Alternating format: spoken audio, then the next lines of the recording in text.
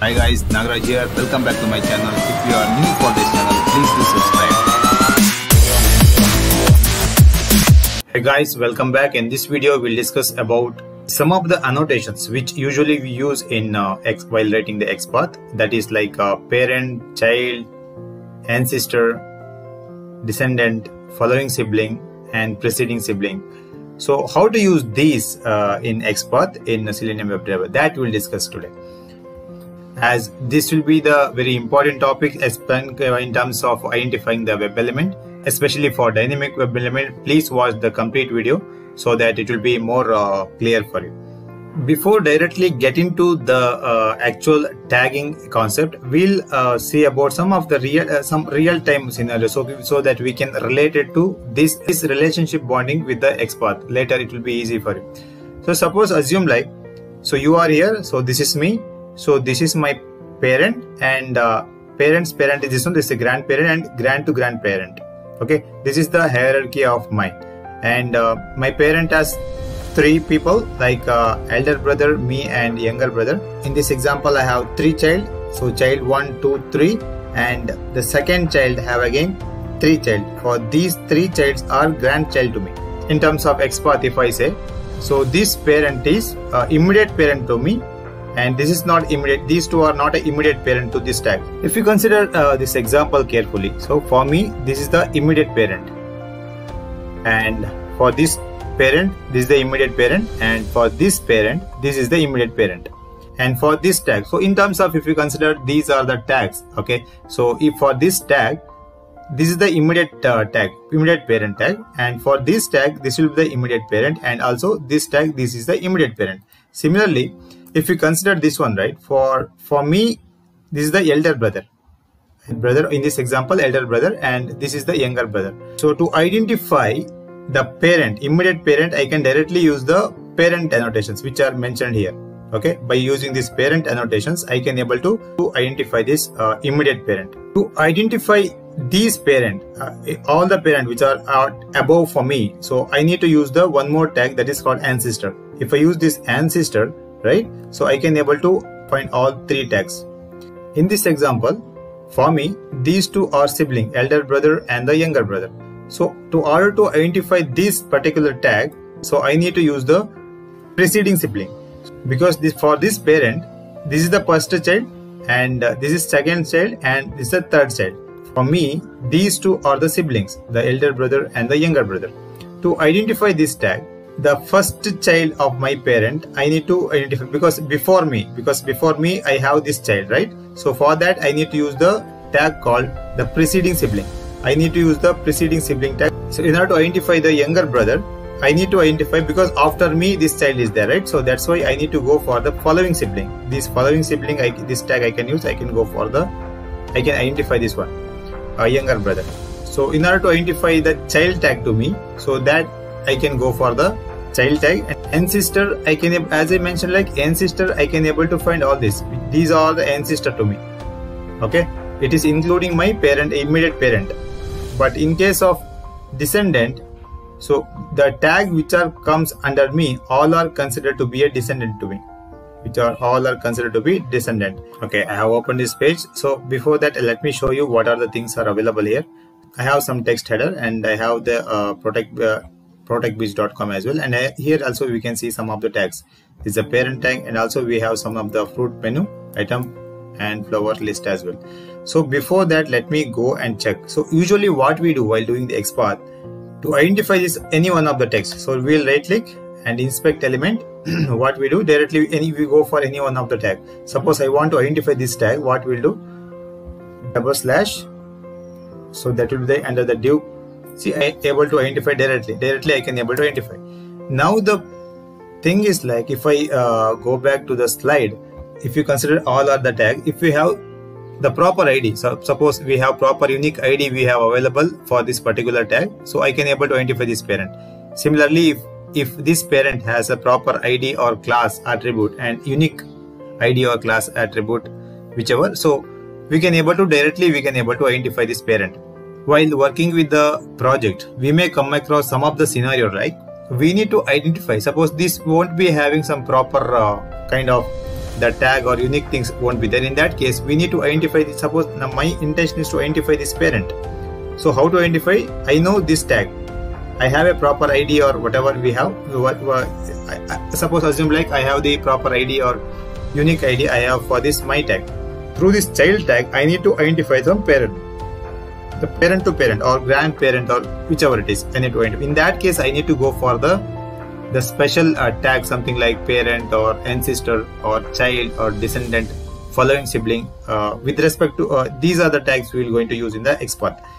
We need to identify another element with respect to the different element. In this example, I need to identify the parent with respect to my child tag. For example, if I go here, so if I right click this web element, we can able to identify. So now I am talking about this tag. Let me go inside. This is a menu 1, ID 1. So menu 1. So if I go to the next, it will show to another one. Menu 2 item it will show. Okay, so similar like this.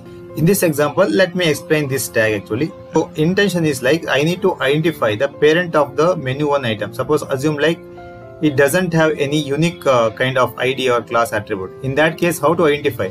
Because I have a proper see in this example, let me this is the main tag. Under that we have sub tag as well, that is child tag. For this tag, I have two child tag. One is this div and another div. So this div don't have again the parent child tag, and but this child we have some different child we have in this span and UL. These two are different tag. Okay, so in this example, if we consider by intention is to like I need to identify this parent object with respect to the child object. By using this child object, how to get the value of the menu 1 item? I need to fetch this data by using the child object. First identify the pomegranate child, then you need to identify the menu 1 item. So how to do that? Let me right click on this. First I need to identify this, inspect this element pomegranate. So that is under the pomegranate free text I can use. That is under the span tag. We have a unique ID, like ID is called add1. So let me use that, or let me use this free text. So better I'll go for the free text pomegranate, and let me paste it here. See, I got this pomegranate. Now I need to see, as intention is to identify this tag. So first I identify this one. Now I need to go to the parent of this. This child parent is li. So let me go to the li directly. See, I need to identify the parent of this. How to identify the parent? So / parent. This parent tag. See, this is how we can use the parent tag here. Okay, I have used the parent tag here. So what is the parent tag? Li. Li is the parent. So now it is identify this parent now. Now it is pointing to the li. Now see carefully. This li parent is ui. Again, I need to go for the parent again. So parent of ul. Sorry, parent / ui. ul. This is again the parent. So this is the format, guys. Okay, we need to use parent :column 2 times, the colon 2 times, and we need to use the tag, the parent tag ID. So now I need to go still further, because I need to identify till menu item 1. So till menu item 1, where it is here. This one I need to identify, right? So still we are here. Again we need to, I will go to the its parent, immediate parent div. Let me go immediate parent div. Now identify this one. Now we are in this div, correct? Now let me go further. So either you can go to the immediate parent of this, later we can go to the immediate child. We can come like this, or we can go for the preceding sibling, guys. It is not following sibling. Following sibling means if you have any child over here, that is sibling. Now we have only one before this tag. We have one more before this. We have this div, right? So we need to use the following preceding sibling. So how to use that? Again / preceding sibling, and similarly double quote, we have a div. So now identify this particular tag. See, now it is identify the tag which you are expected. You can copy this XPath and you can use it in your program. So this is how we can. So this looks like very lengthy ones, right? So instead of doing all these big XPath, so we can trim it into the small. Now we'll go to the tag which you are expecting. So this one menu item you want, right? So let me directly go to the div. So see, as I mentioned in the diagram, for me, whichever the tag we have, all tag we can able to identify with the parent tag, we can identify using the ancestor tag. So I'll go to the ancestor now. So in this ancestor tag, so I need to identify, because definitely this will be the parent of this. Is it a parent of this? No, this is not a parent of this. So what we can do, first I need to identify this parent ID, that is div. So how many divs are there? There are multiple divs are available. So let me go to this div, menu 1. Let me go to this menu 1. So where I need to identify ID @ID equal to, okay, I got this tag now. Its immediate child will be the expected tag. So directly we can go / with the div, right? So this is how also this is how we can able to identify this tag as well.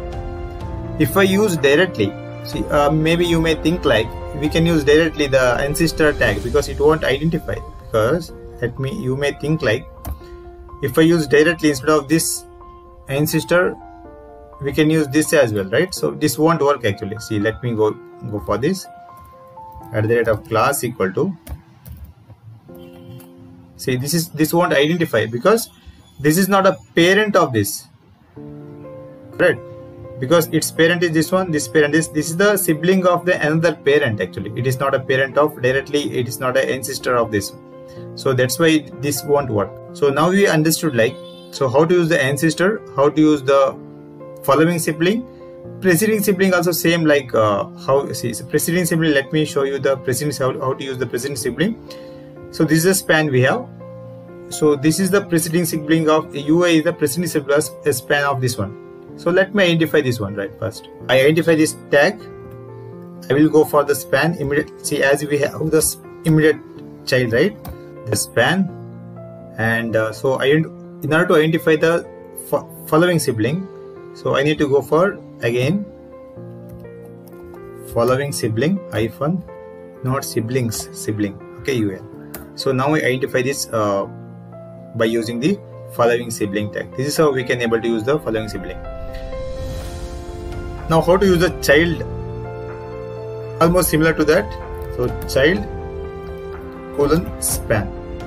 So this is how we can able to identify the span. So as we have multiple, see, if I use double quote, we can able to see the multiple child as well, because as this ID, the parent has the multiple child, so it is showing, keep on showing the IDs. So if you want only single child, you can use the only single / and you can use that. It is showing only the immediate span. Let me go for descendant.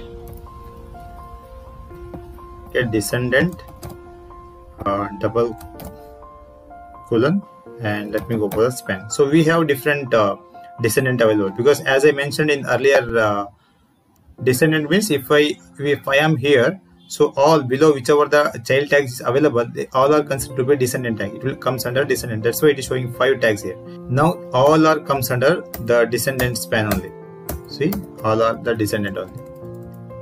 There are 5 elements are available.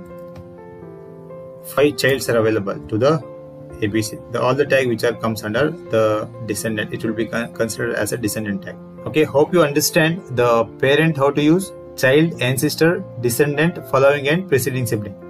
Thanks guys, thanks for watching this video. If you like this video, please hit like button, and if you have any doubt, please put it in comment section so that I can revert back with the update. Please share with your friends, those who are looking for the Selenium and Java concept, and don't forget to subscribe this channel for further video. Thank you.